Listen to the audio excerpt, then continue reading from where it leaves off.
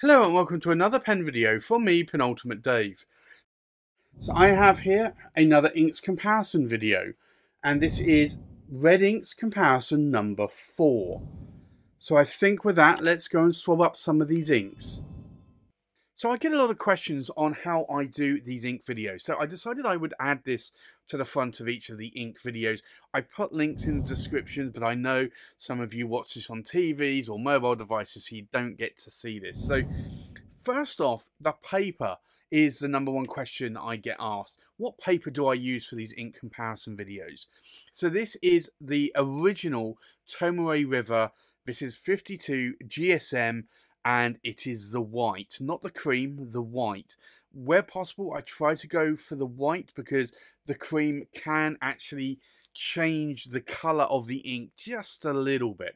So this is Tomoe River 52 GSM in the white. A lot of people get confused as well because I have what looks to be a grid on this page, and it's actually an Oxford Optik pad. These are the pads that I actually use when I'm writing my writing samples for pen reviews or in my currently ink. So they have these little squares up here. I just use that because it's a good guide for me. When I put this very thin sheet of Tomoe River over, I can actually see squares, so it helps me write a little bit sort of straight on the page. Not always, but sometimes it does. The other thing that I also have is I have a bottle of water, plain water, and I dip my nib in here. So for consistency, I use the same fountain pen, or I guess it's not a fountain pen, it's using a fountain pen nib though.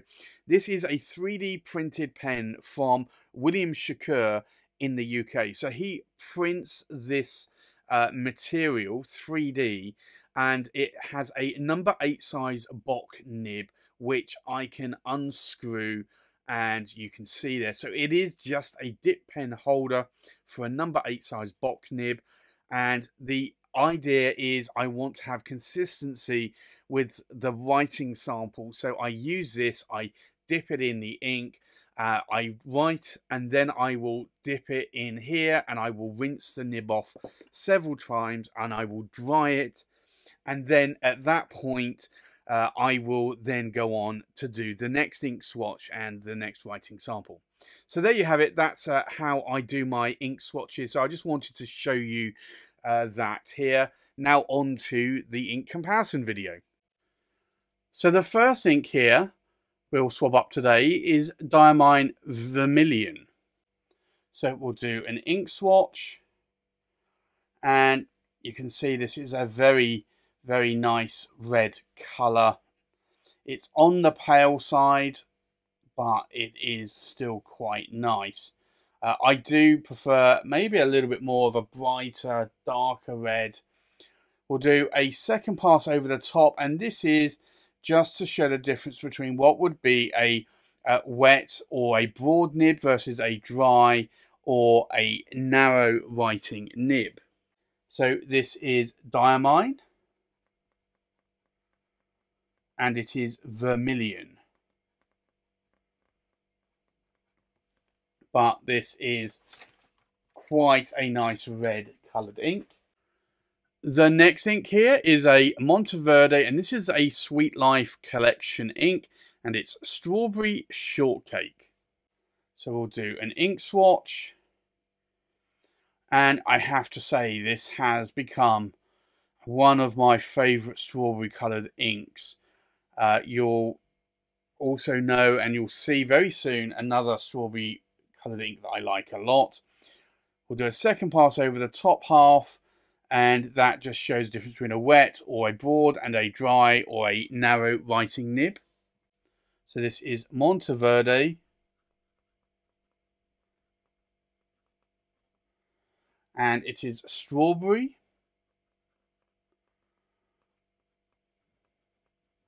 and it's Shortcake. That is a very beautiful strawberry ink. The next ink here is Diamine Wild Strawberry. So we'll do an ink swatch. Now this is my favourite go-to strawberry coloured ink. And this was the first ink that I had of a strawberry colour. We'll do a second pass over the top half here, just to show the difference between a wet and a dry writing nib. And this is Diamine. And it is Wild Strawberry. That is the favourite strawberry ink, although I have to say the Monteverde Strawberry Shortcake I am liking a lot more lately. The next ink here is Diamine Passion Red. So we'll do an ink swatch. And this is quite a bright passion colour red. And I have to say again, like this, it's a little bit on the faded side. We'll do a second pass over the top half here.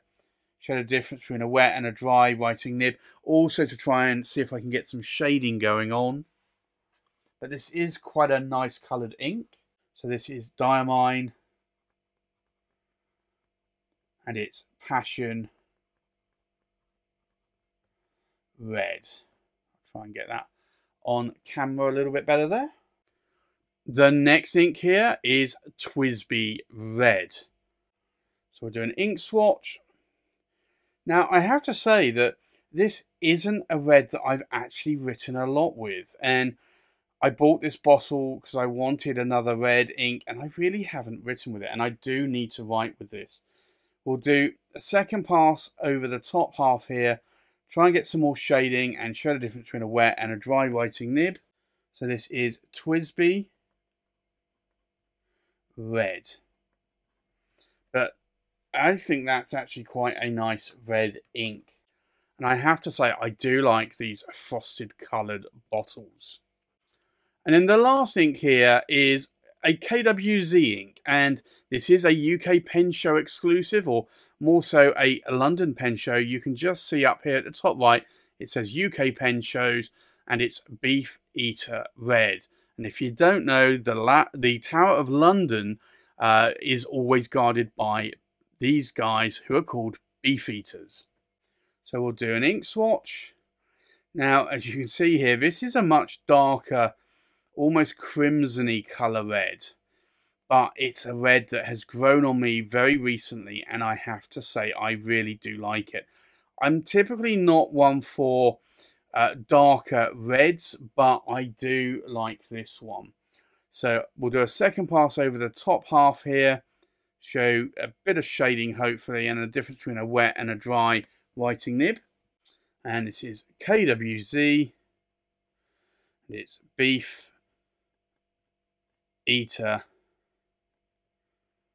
Red. But that is a very, very nice red ink. And I have to say now, I do have 4 bottles of this ink. A pen friend of mine who did go to the London Pen Show actually picked up a bottle of this, didn't like it, and threw the entire bottle away. And I have to say I was a little bit sort of dismayed by that, because I honestly would have taken the bottle off of them, because I really do like that colour ink. So I think let's take a look at these inks in a little bit more detail now that they have dried. So the first ink here is Diamine Vermillion, and I have to wonder sometimes, is this an orange ink? Is it a red ink? I think I would say it's probably more of a red ink, maybe a pinkish red. You can see a huge difference here between what would be a wet and a dry writing nib. You can see that the writing sample is in a wet writing nib. Now, there isn't a huge amount of shading. There is around the pulled area, sort of the edges there, and I'll show you in a little bit more detail there. The writing sample is quite nice, but there isn't any sheen going on there, on that ink swatch or writing sample. The next ink is Monteverde and it's Strawberry Shortcake. Now you can see a huge difference again between the wet and a dry writing nib. I'd say that this is pretty much more of a strawberry coloured ink for sure. A little bit more of a paler strawberry, I would say. There is a huge amount of shading going on there, and if I show you close up, you can see there. Now, I want to say that there is a little bit of sheen here. It's really hard to see. It's a little bit brighter, and I want to say that that is starting to sheen. It's not a huge amount, but it is something that you will possibly notice there. The next ink is a darker strawberry, and this is Diamine Wild Strawberry. And again, you can see a difference between a wet and a dry writing nib. Again, there's quite a lot of shading going on there in that pulled area. And if I show you up close there, you can see the writing sample as well as that ink swatch. There is a slight amount of sheen around the pulled edges, but not a huge amount. I have had Diamine Wild Strawberry sheen before. Typically it's been when I've left it in a pen for 2, 3, 4 weeks and a little bit of water has evaporated from the ink, and that has allowed the ink to sheen a little bit more.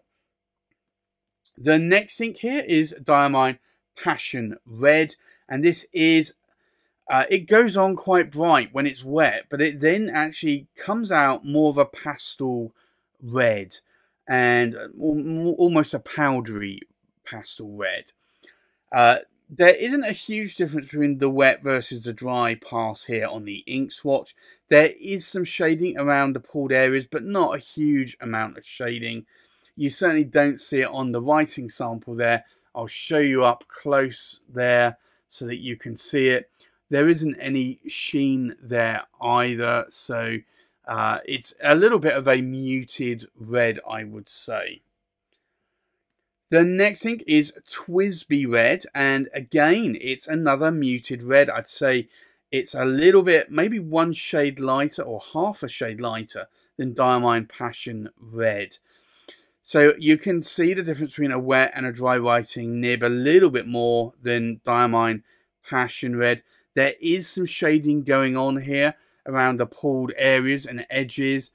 And again, I want to say that the brighter area here and around here, it's trying to sheen. It's not quite doing so, but it's kind of trying to sheen there. Maybe around here as well. But it's not a heavy sheening ink. So you're not going to see a lot of sheen there. Maybe if you did leave a converter in a pen inked up maybe for a month, you might see a little bit more possibly. And then the last ink here is KWZ Beefeater Red. This has become a favourite of mine. I don't normally like dark red or crimson red inks. This is a very nice ink. I think I like it because it's a UK Pen Show exclusive ink. It's a Beefeater ink. Beefeaters live in the Tower of London, and I think that just has a bit of a remnants with me. But I have to say, I do like the writing sample here, and I have been using this ink a lot. I have got 4 bottles now. I have already gone through about half a bottle of this because I have been inking it up in a lot of pens. Now, you can see the difference between a wet and a dry writing nib here. There is shading going on in the pulled area more. Now, I want to show this up close because there is sheen on this. Around the edges of this pulled area, there is sheen. So if any of these inks are sheening, it's certainly this one. It's not a huge amount, but it is there. You can see it more than any of these other red inks. You don't really see it in the writing sample, but it definitely does have some sheen properties. So there you have it. That's my red inks comparison number 4 video. If there are any of these inks that you like, let me know in the comments below. Likewise, if there are any similar reds that you have and you like, or if you would like to see other reds compared, then do let me know in the comments below. So that's my red inks comparison number 4 video. Thanks for watching. Please like, comment and subscribe, and I'll see you on the next pen video. Bye bye.